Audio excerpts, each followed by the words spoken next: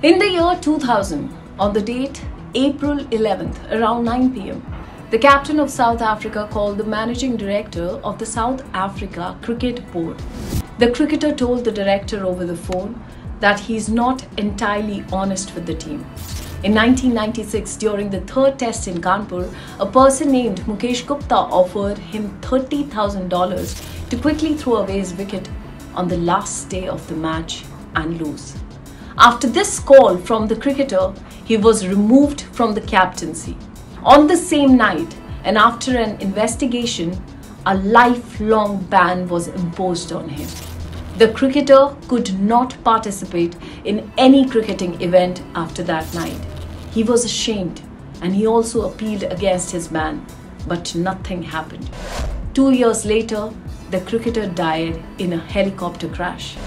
We are talking about the biggest match-fixing scandal in world cricket, which shook everyone. And the cricketer we are talking about is Hansie Cronje. Let me tell you about the revelation of the world's biggest match-fixing scandal in cricket, which upon its exposure created a sensation worldwide.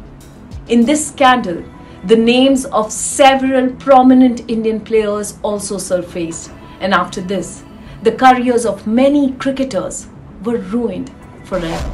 It's about April 7th, year was 2000, when a revelation by the Delhi police shook the entire world.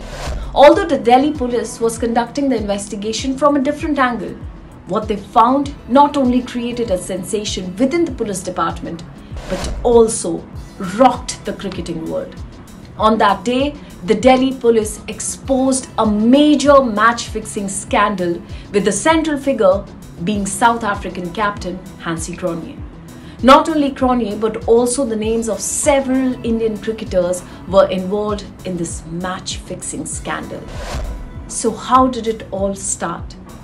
2 months before the match-fixing scandal was exposed, a businessman from South Delhi filed a complaint at the R.K. Puram Crime Branch office in Delhi, stating that he was receiving threatening calls from Dubai. In these calls, he was being demanded money. After this complaint, Delhi police obtained permission from the Home Ministry to tap some phones. In the list of tapped phones, one name was Sanjeev Chawla. One day, while Delhi police was tapping Sanjeev Chawla's phone, they learned about the betting on matches between India and South Africa. During the phone tapping, one day Delhi police intercepted a conversation between South African captain Hansie Cronje and Sanjeev Chawla. This call took place just a day before a one-day match in Faridabad. Both were fixing what would happen during this ODI, and in the end, it was already decided that South Africa would lose the match. After this, Delhi police called Sanjeev Chawla for an inquiry. Initially, Chawla completely denied the allegations of match fixing. However, after a while, he admitted to the match fixing. Sanjeev Chawla, who was supposedly a bookie, revealed that he had been in contact with Hansie Cronje even before the South Africa's India tour started. When the matter of fixing between Chawla and Cronje reached the South African Cricket Board, they immediately ordered the formation of a King's Commission for investigation. It was a big deal. During the investigation by the King's Commission, Cronje not only admitted to fixing but also revealed the names of several other cricketers, including Herschel Gibbs, Nicky Boye and Henry Williams. In front of the King's Commission, Cronje completely broke down, and he also admitted that he took money from the bookies for match fixing. He admitted to all this because the King's Commission told him that if he truthfully discloses everything about whatever happened, his penalty could be reduced. After this incident, there was pressure on the BCCI and PCB to investigate this scandal. Subsequently, due to involvement in fixing, a lifetime ban was imposed on Azharuddin, and Ajay Jadeja also received a ban of 5 years.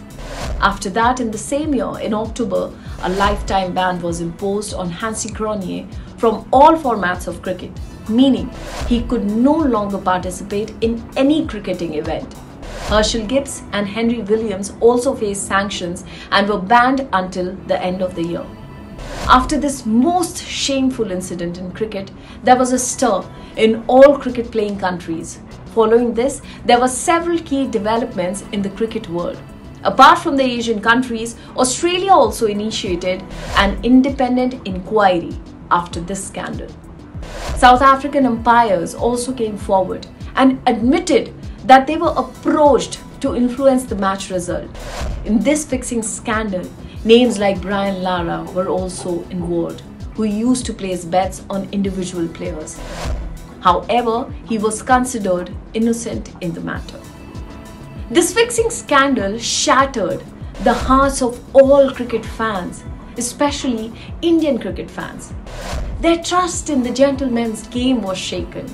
The emergence of names like Azhar, Jadeja and Kapil led to outrage, but gradually things normalized. However, this infamous stain on cricket's history remains just as it was.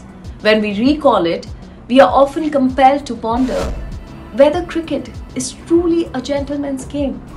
Well, about the involvement of Indians in this fixing scandal and the detailed historical context, we'll discuss in another video. For now, let us know in the comments when you first learned about this fixing scandal. If you enjoyed the video, please give it a like and I will see you in the next video. Goodbye.